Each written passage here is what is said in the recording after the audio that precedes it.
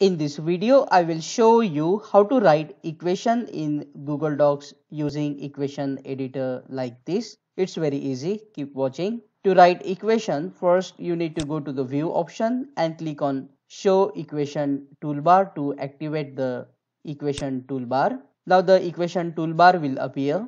You will see here option new equation. Click on this new equation to insert the equation box. You will see this blue box with the cursor blinking inside. After inserting this box, these options will get activated. The first option is of different symbols. You can insert the mathematical symbols from here. You can see different symbols like multiplication, division, and so on. Here you can see the relationship symbols like less than or equal to, greater than, equal to, and so on. Here are the miscellaneous mathematical operators, and if you want arrows, they are available here.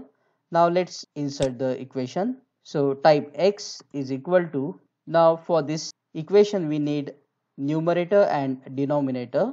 To get numerator and denominator, select the first option a divided by b. Now we can type here minus b. Now we need plus or minus symbol, so we can get that from miscellaneous operators. For the square root symbol, go to the mathematical operators and select square root of x. Now pay attention. To type b square, again go to the math operator and select here x raised to b.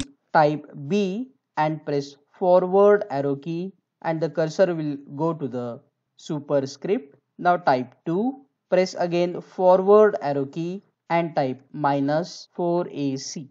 Now again press forward arrow key to go to the denominator and type 2a. If you want to change the font size, select the complete equation box with the equation, and now you can change the font size from here, and you can also make it bold or change the color of the equation if you want to.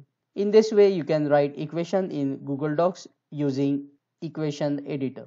If you want to learn more useful tips and tricks quickly like this, subscribe the channel and press the bell notification right now, so whenever I publish a new useful video like this, you will get the notification immediately. See you again in the next video.